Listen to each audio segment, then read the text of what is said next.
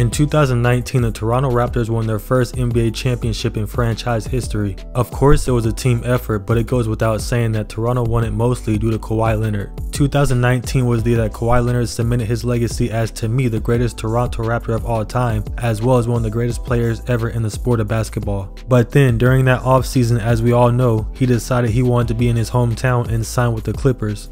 But what happens if Kawhi stays with the Raptors following that championship instead of signing with the Clippers? Like, for example, after Kawhi left, Toronto was still a good team, winning 53 games and finishing second in the Eastern Conference, and they were one win away from going to the conference finals. In the playoffs that year, they were in the bubble. They beat the Nets in the first round without Kawhi, so if the Raptors had them, it's likely they would have beat the Celtics in the second round, which was a close series instead of losing in 7. Then the Raptors would have matched up against the Miami Heat in the conference finals, and it's likely they would have won that series to go on to face the Lakers in the NBA finals. Now, the bubble Lakers versus the bubble Raptors with Kawhi in the finals would have been a good matchup, but my money would have been on Toronto to win it all.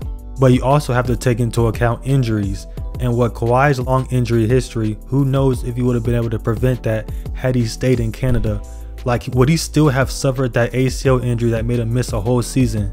If Kawhi had stayed with the Raptors, there's a lot of scenarios that don't happen. Like, the Raptors don't draft Scottie Barnes, Kyle Lowry doesn't go to the Heat, they don't trade for Gary Trent Jr., Danny Green most likely resigns, Serge Ibaka might not leave. Like, a lot of things would change. Kawhi Leonard had the best one and done season in NBA history with the Raptors, but it makes you think what would have happened if he had stayed.